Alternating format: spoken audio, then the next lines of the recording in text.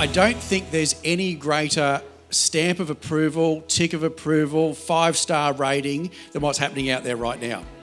I think the measure of a building such as this, of a centre such as this, is how students and potential students interact with it, and it didn't take long to see kids come through the door and make an absolute beeline outside, which is great to see.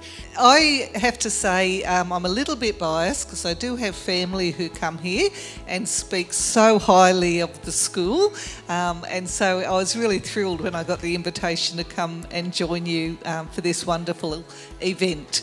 This is forward thinking, focusing on the fact that our lovely little people are going to grow up in a world that will require them to have a whole new set of skills, and we need to be starting that earlier. People often ask me, what is the difference of Christian education? Why would you send your child to a Christian school?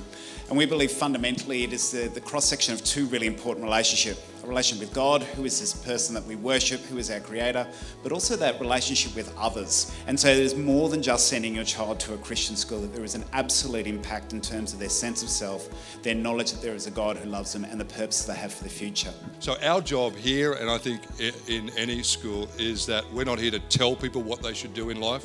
We're here to create an environment of education to which they, in an adventure, find out what it is that they're called to do in life and do it the very best that they can. I love that you can stand here in prep in the Early Learning Centre and see that your next step is just across there in junior school.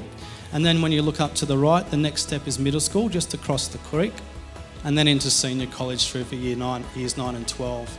I also love it, if you look up past senior college, you'll see Mount Kembla. And I think that's just a great vision that what we do here at Cedars doesn't finish when you graduate.